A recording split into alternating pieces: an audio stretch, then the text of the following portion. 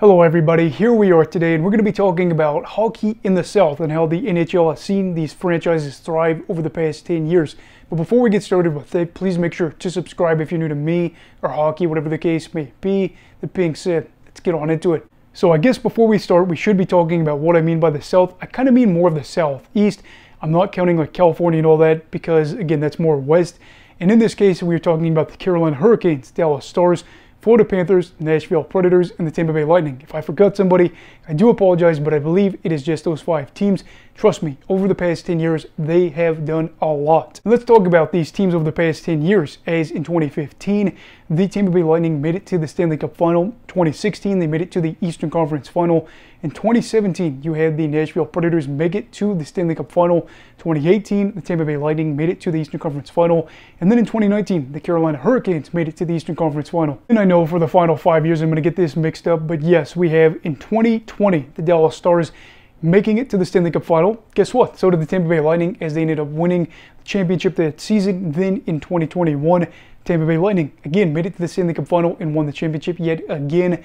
2022, Tampa Bay Lightning again made it to the Stanley Cup Final. Unfortunately, this time they lost.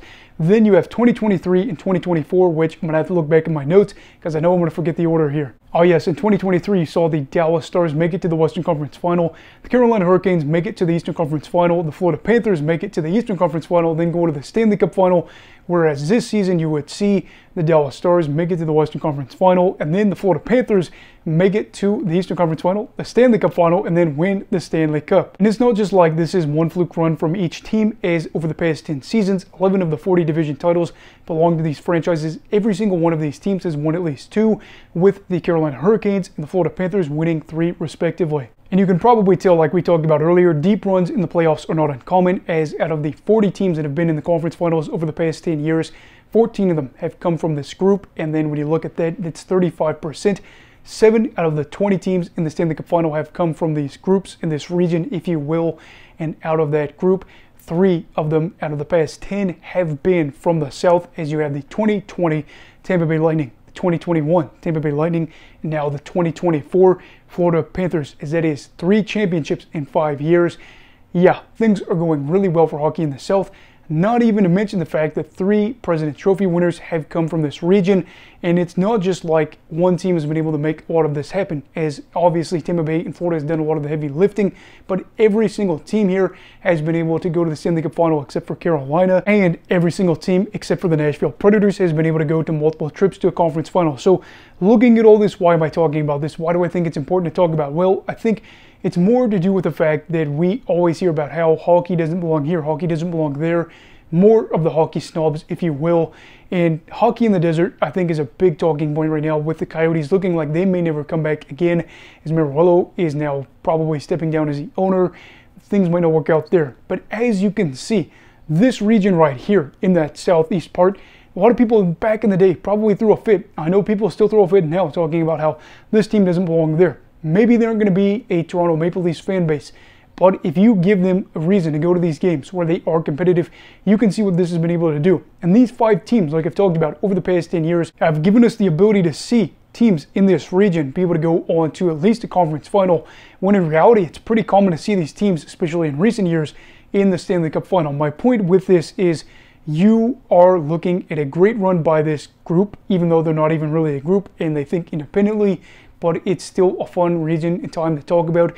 And it's not even like this was all just in 2004, Tampa Bay Lightning, 2006, Carolina Hurricanes. There were points even before this where things were working out. But I did kind of want to highlight how hockey in the South over the past 10 years has been really good. Carolina nearly won their 4th straight division title. Tampa Bay has been a team that has made the Stanley Cup Final 4 times over the past 10 years. Florida has made it 2 times in a row. Nashville had their best run ever in franchise history and appeared in their first Stanley Cup Final, and we got to see the birth, if you will, of Smashville. I know that there was talk about it before, about the energy and the passion, but that really was a great run to be on in the 2017 Stanley Cup Final. And then the Dallas Stars, 3 trips to the Western Conference, multiple division titles, one of those coming this year, being able to go to the Stanley Cup Final and being a President's Trophy contender. And we've seen other teams go out there and win this. Just kind of want to throw that out there and highlight all the things that have happened over the past 10 years, where maybe it would be cool to get a Montreal-Toronto Eastern Conference Final, but I was always hoping for a Tampa Bay Carolina one. Probably won't happen in the future, but it is what it is. But anyway, what are your thoughts on hockey in the South over the past 10 years? And do you feel like this could kind of highlight why the Arizona Coyotes could actually work if they had the right ownership, if they had a winning team and all that? Because again, if you remember when I did a video a while back ago talking about Arizona, they had, I think, just one run ever where they made it out of the first round of the playoffs. Multiple seasons, a ton of seasons in reality where they didn't make the playoffs, whereas these groups are seemingly thriving in part to their success. But anyway, again, your thoughts down below. Also, please make sure to like this video if you enjoyed it. Subscribe if you're new. Everybody stay safe. Have a great night. And you love hockey, all right. Goodbye, Brigadiers and Brigadettes. This is your captain signing off. Have a great night.